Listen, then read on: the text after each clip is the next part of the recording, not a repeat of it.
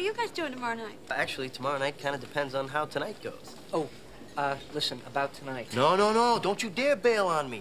The only reason she's going out with me is because I said I could bring a friend for her friend. Yes, I know, but her friend sounds like such a... Pathetic mess, I know, but... Come on, man, she's needy, she's vulnerable. I'm thinking, cha-ching. Thanks. Look, you have not been out with a woman since Janice. You're doing this.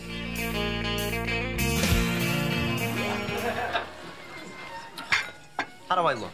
Oh, I don't care.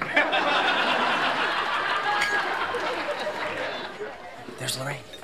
Okay, now, remember, no trading. You get the pretty one, I get the mess. Hi, Joey. Hey. Well, look what you brought. Very nice. And what did you bring? She's checking her coat. Joey, I'm gonna go wash the cab smell off my hands. Will you get me a white Zinfandel and a glass of red for Janice?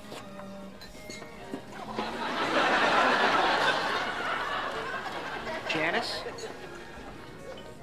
Janice?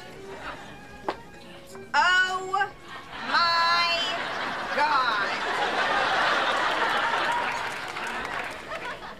Hey, it's Janice.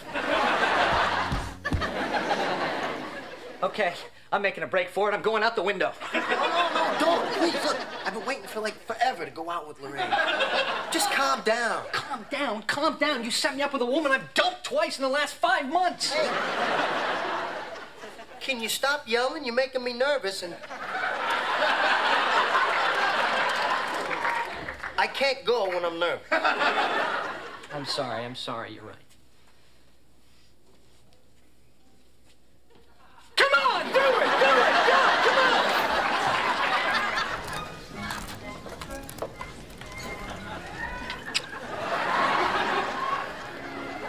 You know, ever since I was little, I've been able to pick up quarters with my toes. Yeah? Good for you. Quarters or rolls of quarters?